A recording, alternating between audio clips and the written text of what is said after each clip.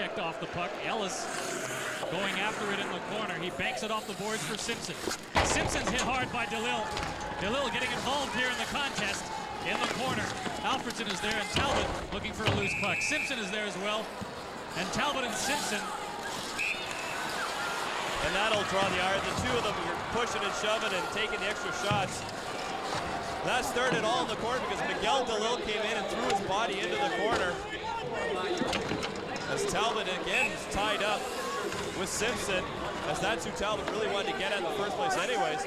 But Miguel DeLille, he's fired up, and Killer has sensed that as he put him back out again, as that line is making things happen. We had a very physical contest, but you know, we saw in the intermission, St. Mike's, this is their style of game. This is what they like. Ottawa's playing into their hands and allowing Toronto to stay with Ottawa. They've been skating hard. Toronto has. They've been working hard into the corners, and they're throwing their body around, taking the extra shots after the whistle, and Ottawa's replying. And as a result, Ottawa's going to go down men again. DeLille throws his body into the corner. Good job. Takes down Simpson. Then there's another hit from Alfredsson. Following the lead of DeLille, his line mate goes in, hits Boucher. Boucher goes down, Alfredsson goes down, and then Simpson takes exception to the hit he got. He says, well, there's a red shirt. I'll take the red shirt. Talbot's the one nearby, and he just gives him a shot. It looked pretty clean to me. Just gave him a shot into the boards. Maybe got the stick up a little, or the fist up a little high. Not too bad, though. And then that caused guys to stick each other and tap and this, that, and the other thing. Yeah, one of the things we saw in the first period, Ottawa not winning too many face-offs as Toronto had to jump.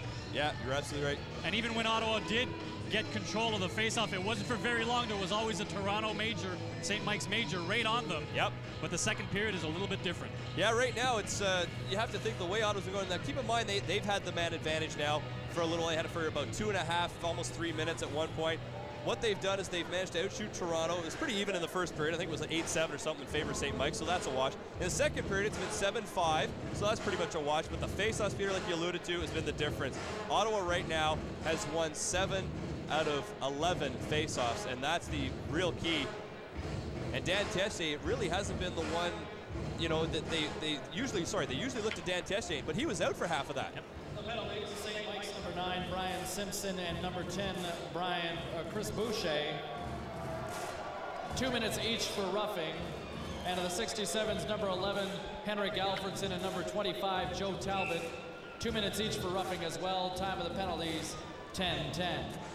So some coincidental penalties being given to both teams here as the penalty boxes are filling up, and one more penalty for Ottawa, and there won't be any room in there.